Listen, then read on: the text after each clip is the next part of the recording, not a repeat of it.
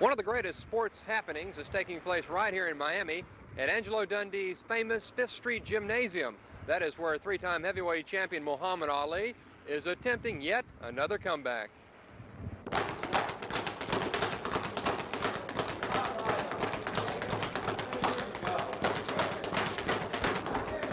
He is a phenomenal athlete, and the one thing I found most interesting is he keeps talking about wanting to regain the title.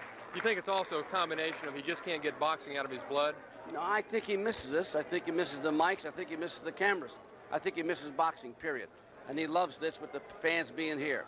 And that's why he's here.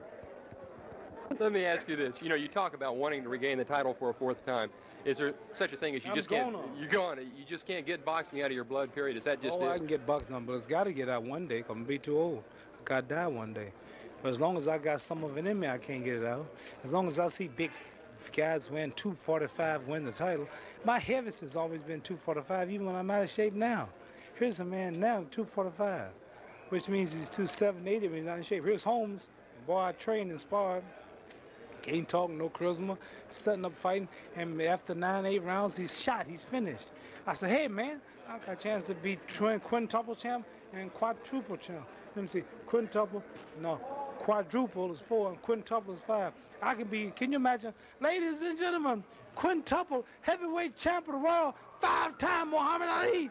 Man, that's as close to super as you can get. Like the tide here on Miami Beach, Muhammad Ali just keeps coming back.